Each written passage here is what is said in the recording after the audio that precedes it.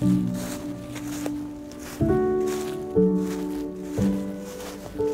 guys, welcome back to the channel.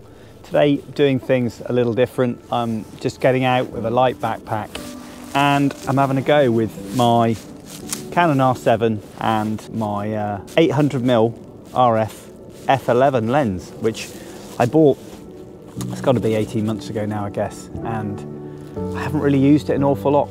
And I previously bought it really just for video after doing a workshop with a chap that used it. I was really impressed with it actually for the video capabilities and for some stills, especially in good light. So I'm here in the forest today. I'm on my local parks and just after some autumn bird species. There's lots of American robins here. There's a few waxwing about. There's lots of raccoons like hibernating in the trees, lots of squirrel species and stuff like that. So I thought I'd take this lens out, give it a go and see what's about. I've got loads of squirrels just coming up behind me now, certainly having and chasing each other around.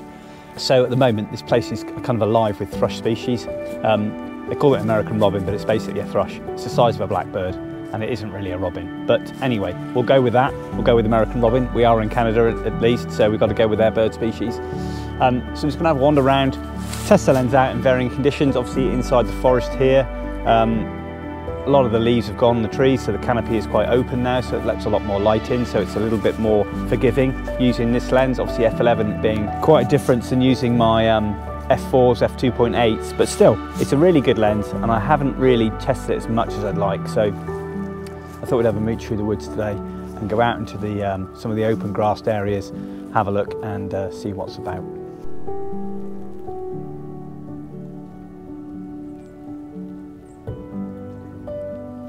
It's got an awful lot of American robins in here. There's chickadees singing away. Like most thrush species, they're quite twitchy as well. There's large flocks of them here. Can you hear them in there? It's alive with them in there. We've got a blue jay there going through, just flushed a load of robins over the top. But they've moved down from up north down to the southern parts here because I'm right on Lake Ontario, and obviously it's a damn sight warmer here than it is up north. Whether some of them will then move over to America from here, but a lot of them will stay here and they're feeding on like crab apples and berries at the moment. So got a few trees earmarked, which is a really good spot for the robins, and also hopefully maybe a waxwing. I'm going to head over there now and have a look.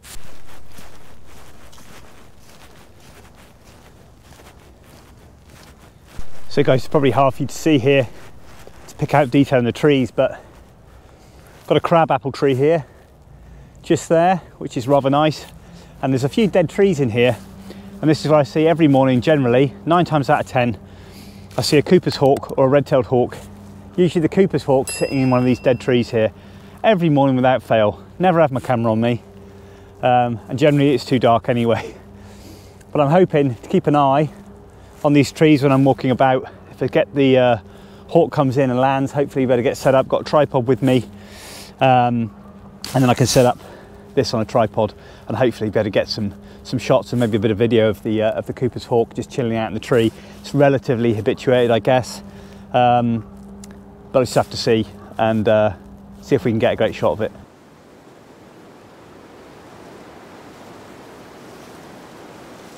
Just had the Cooper's hawk come in, literally just finished vlogging, got the tripod out, and the Cooper's hawk's just come in to land. I've now mounted the 800 onto the tripod. Got to be really careful here. I think it's quite obscured by a lot of the trees, so got to be careful. Just be a bit cautious here. I see it now. I can see it up in the trees. Just settle down here.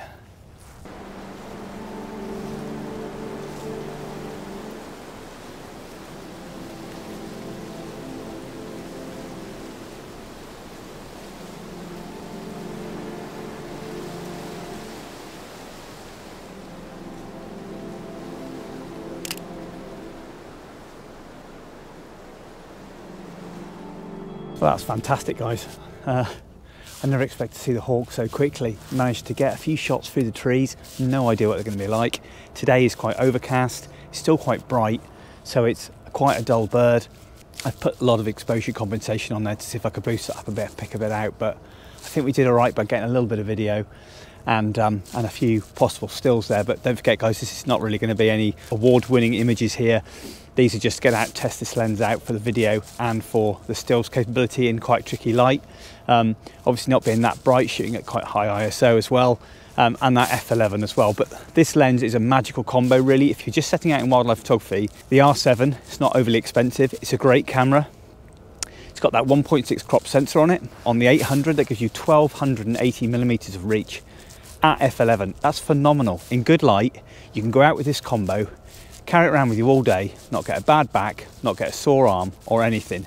And it actually weighs around about 1.8 kilograms. So really, really lightweight combo there, and well worth considering if you don't want to spend an inordinate amount of money on photography equipment just to get you started, to get you out in the field.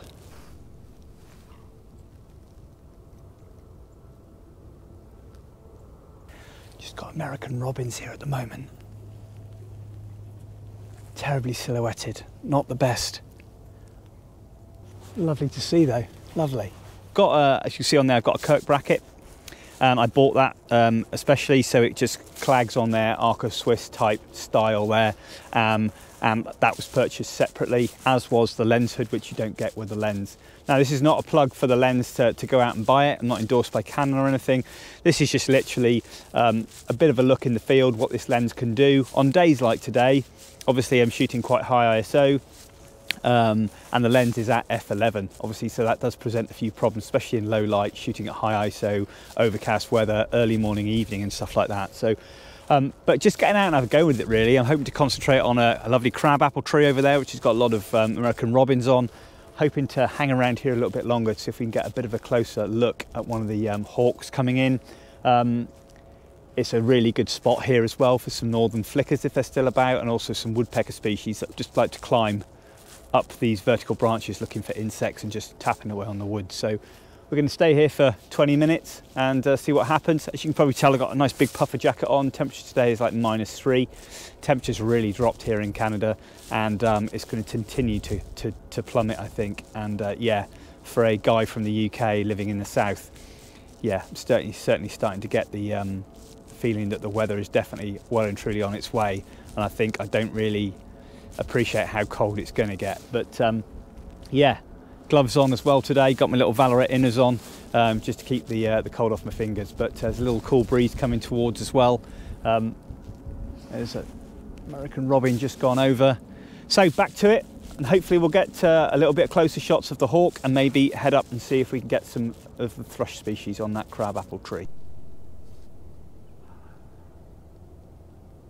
Trying a bit of video out there, and one thing you have got with this lens is that obviously this is on a crop sensor body, so looking through the viewfinder or through the EVF, you've got a reduced area to work with, and obviously on a full frame that's much larger, but this has got a limited field of view even on a full frame, this 800, so you won't get to use the full frame.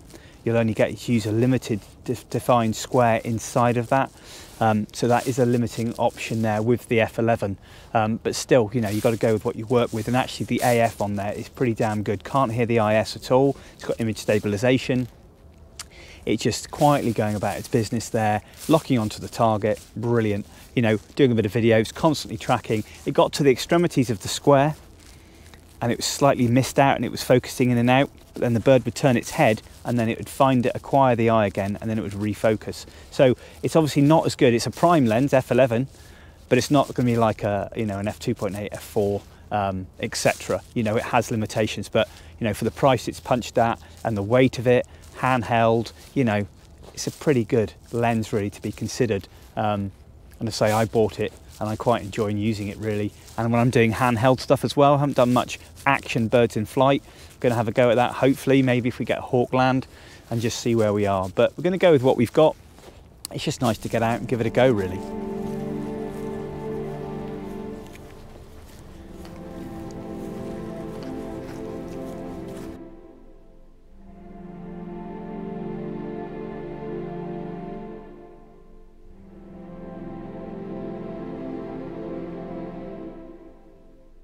So guys, so far it's been a joy to use this lens really. As I said, lightweight, it's nice with the R7. There are a few downsides obviously. The focus isn't as snappy as you'd like, but it's kind of expected for a lens priced at that and with that f11. Also the focal length is really quite considerable, so trying to find any subject, you're right in on it. So, you know, you haven't got that area to play around with. You're kind of like fumbling around trying. I've just been taking pictures of some dark-eyed juncos over there just feeding below the trees, and trying to focus a small bird on the ground, it's really hard when you're quite close with an 800, so you've got to bear that in mind. Plus your field of view is a lot smaller, and you've got that square I talked about before to work with, so that's quite limiting. But as soon as it picks up the bird, the IAF bangs straight on it, and it's really, really good. You know, it's, for what it is, it's remarkably good. Obviously I haven't seen what the images look like on the computer yet, and this light is tricky, but I really hope that some of them have come out pretty good.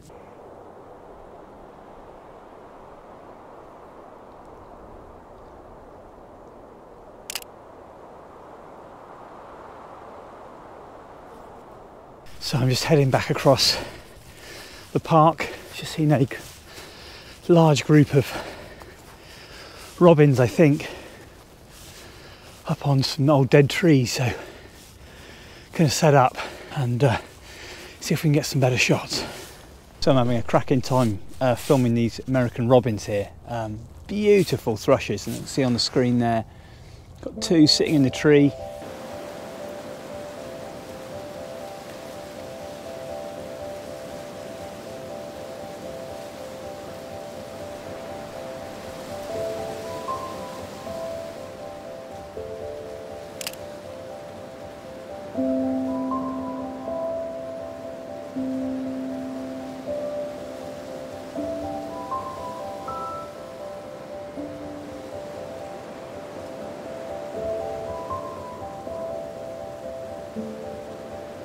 Beautiful coloration, just seeing a couple feeding in there.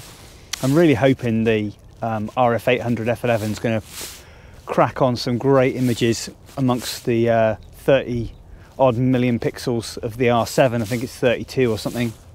I never get too wrapped up in the pixels really. It delivers great pictures, that's all I'm worried about. But it's a hive of industry here, as you can see behind me here.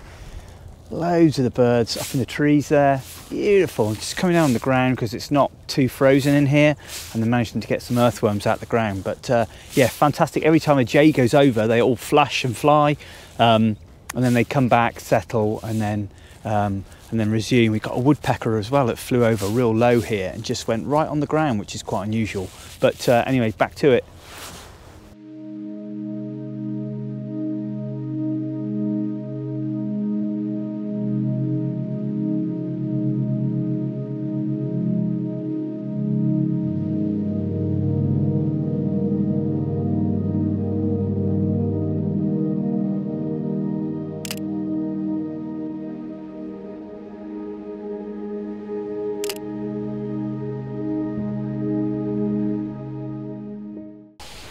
Well guys, I think I needed my Scaddy zipper mitts today because it's flipping freezing. My hands are dropping off at the moment. It may not look it, but it is so cold, my hands. Yeah, but it's fantastic. I'm surprised there's no raptor species in here at the moment because there's so many thrushes, and now we've had a load of starlings just introduced now. There's at least like a dozen starlings up in the tree there just calling away. That's an introduced species to Canada. Not that welcome, I don't think, but they're here. But I'm thoroughly enjoying time with these robins, so you may get robin overload, but this is just really testing out the camera. I am using quite a bit of exposure compensation, up to 2 stops above, so just trying to get because it's quite dull, and the birds are beautiful in colour as well, and it's nice to bring that colour out. They're just in front of me now here, as you can see on the ground, so they're not very far away. But yeah, it's beautiful to spend time with them. It really is. I'm going to get down a bit lower now with the lens, take it off the tripod, see if we can get some tighter shots.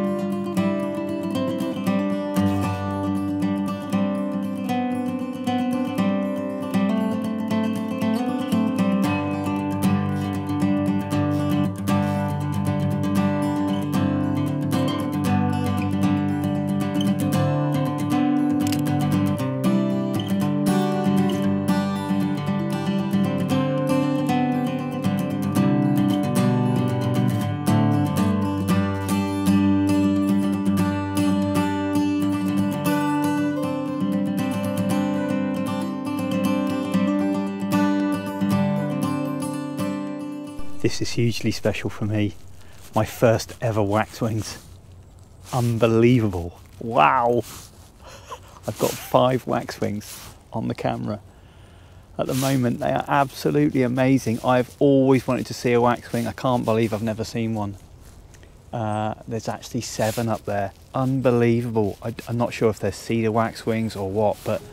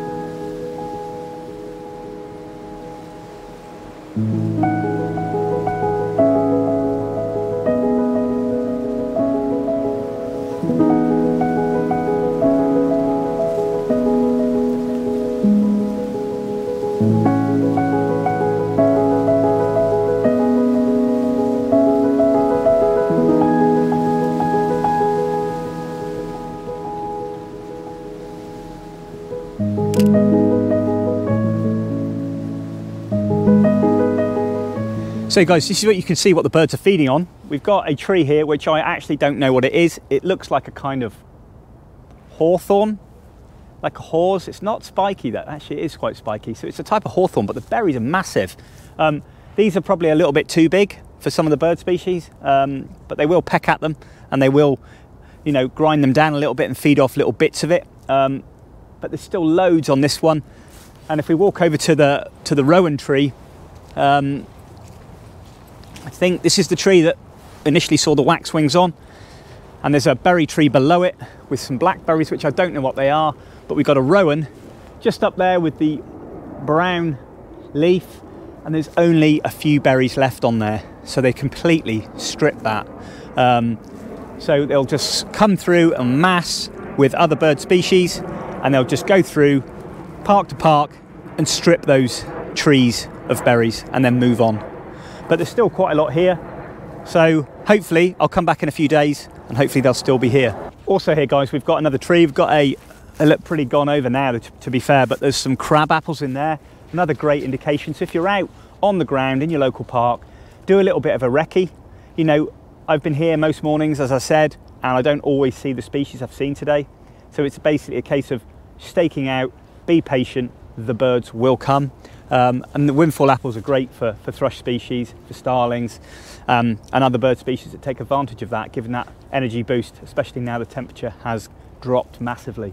But just something to think about, bit of fieldcraft there, identify the trees. Rowans are a big one, and obviously the rose hips and hawthorn, haws, etc.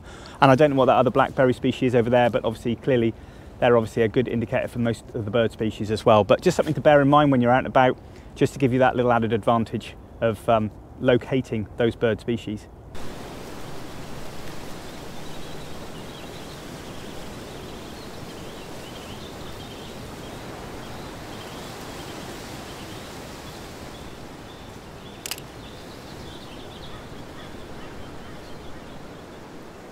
So guys, that concludes the video for today. I think you can tell the smile on my face how chuffed I am to see the waxwings today. That was definitely the best part of today's video.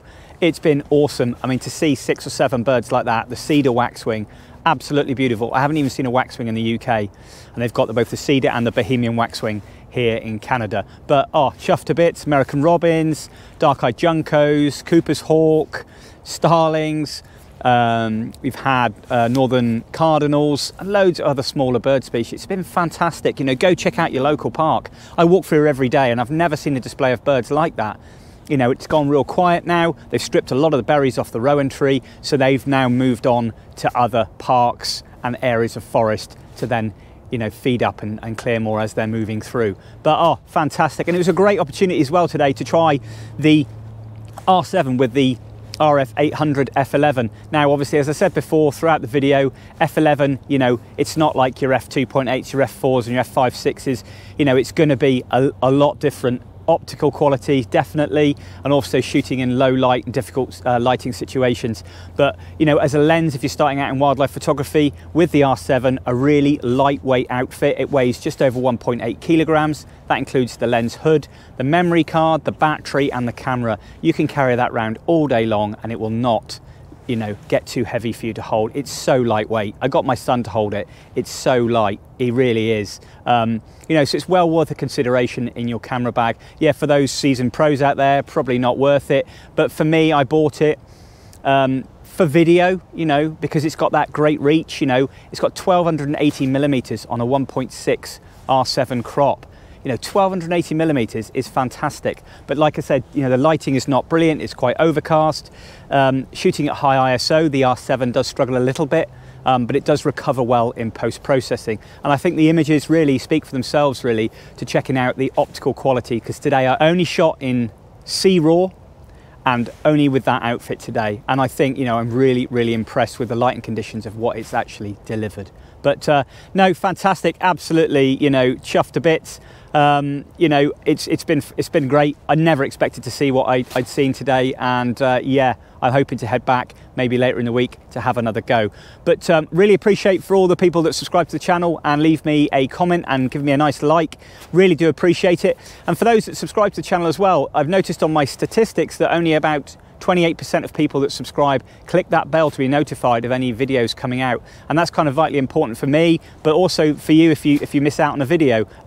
Some people may not like that function, that's fair enough, but for those that haven't, click that bell to be notified, and you'll get a little notification up in the corner to let you know that I've released a video. And for those that don't subscribe to the channel and fancy giving it a go, you know, please click that all important subscribe button, and please leave us a comment and a like. It would be much appreciated, and I reply to every single comment that I am given. So yeah, great to interact with you all, guys. I've really enjoyed it. Stick with me for more Canadian adventures every Saturday. I'll be traveling around the local area and a bit further afield to deliver more wildlife here from the Great White North. But from me, in my local park with the beautiful birds that have now gone, I'll see you next time.